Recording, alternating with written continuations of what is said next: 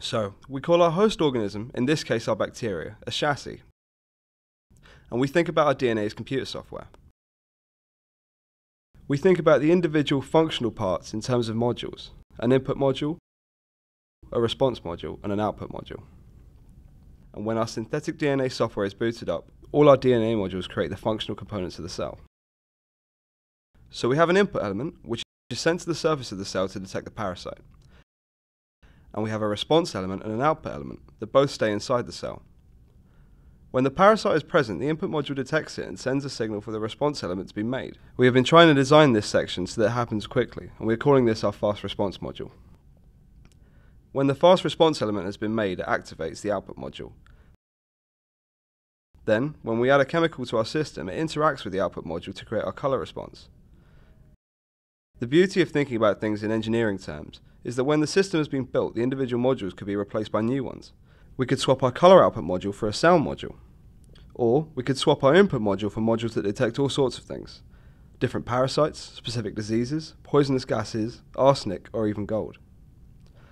But in reality, the specific details of the system are really complicated, and that is why us engineers tend to spend lots of time modeling and remodeling the components.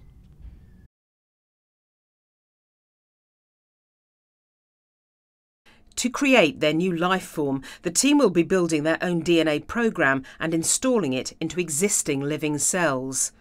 The new synthetic cells will take on the traits of the installed DNA, like a computer taking on new software.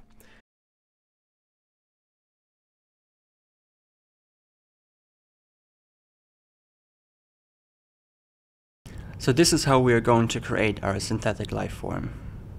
We're going to take existing living life forms, we're going to be using bacteria, and merge their DNA with the DNA that we have created. To do this, we're going to treat our bacteria with chemicals to make them take up our DNA. As soon as the DNA is on board the bacteria, we will have created our new synthetic life form, which will behave exactly in the way we want it to. The DNA inside our bacterium will behave just as new software. DNA in general codes for the functional parts of living organisms, the proteins. And the DNA inside our new synthetic organism will be processed to create the parts needed to give our bacterium the new designed function. The function that we have designed is to detect parasites in water. The particular parasite that we are going to be detecting is called schistosoma. It lives in water and causes disease in over 200 million people in the world, especially in sub-Saharan Africa. When we add some contaminated water to our bacteria, they will detect the parasite and change color. We have designed this color change response to be really quick, so you can just add some water to a tube of bacteria and quickly tell whether the water is safe to drink. Well, that's the theory at least. Designing the DNA to do that has been really complicated.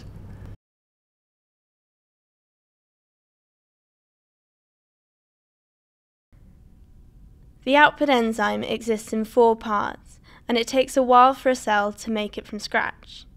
But we want our output to happen really quickly, so we have deliberately designed DNA that, in advance, will produce an inactive form of the output enzyme.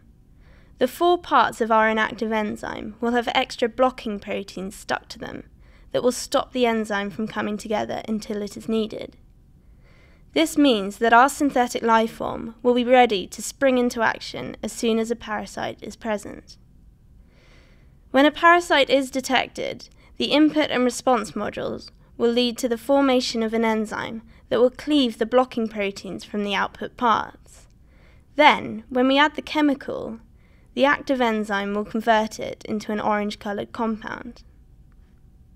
We don't want our genetically modified organism to be released into the environment, and one way to stop this would be to give it a death module. But a clever part of our design is that the colour-changing chemical will actually kill the bacteria, so it will kind of double up as a death module.